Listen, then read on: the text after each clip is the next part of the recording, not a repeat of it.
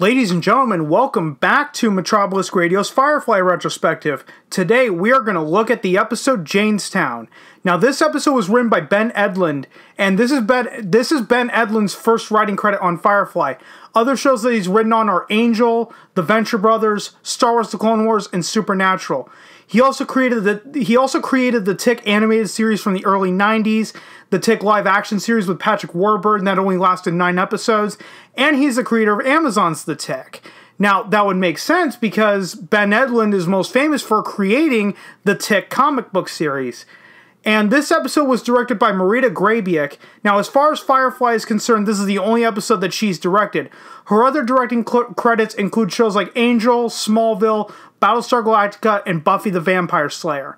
And this was also the fourth episode. This was also the fourth episode to air on the Fox network during the show's initial run. Now, this is another standalone episode, and it's a Jane episode this time, hence the name. It also deals with religion just like the episode Safe dealt with, but this episode deals with a different part of the conversation surrounding religion. Safe dealt with more of the religious zealots in terms of the witch trials / the devils lurking around every corner trying to tempt you to lose your faith crowd. This episode, Jaynestown, deals more of the mythology surrounding religion. In this episode, the Serenity crew goes to Canton, a world that Jane has been to and doesn't want to be seen because, in his words, he's probably made a few enemies there.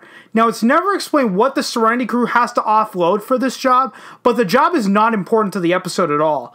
Later on, it's revealed that Jane is a folk hero to the townspeople because he dropped money from the sky. Now, there's your mythological tale.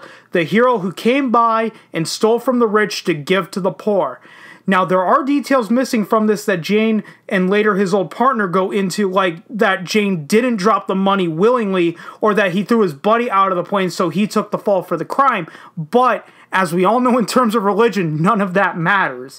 When it's revealed that Jane was basically a fraud, so to speak, he then goes on a tirade and tears down the statue in the town square. But, as I just said, we all know that that doesn't matter, because it's not about Jane or what his intentions really were anymore, or who he screwed over. It's all about that tale. It's about the story. If people need something to believe in, a hero who stole from the rich and gave to the poor is better than nothing, even if it's revealed to not be the whole truth.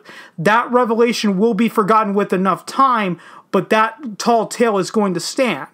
Now, the B story in this episode actually ties into the main overall theme of religion in this episode when River is trying to quote-unquote fix the Bible and all of the logical fallacies. Shepard then explains that you can't just fix the Bible, you can't just fix faith, faith fixes you.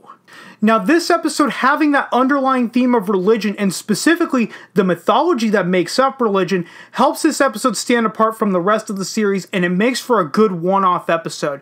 I can show someone this episode who's never seen Firefly, and they'll probably enjoy it if they pick up on the underlying themes for just this episode and not the series as a whole.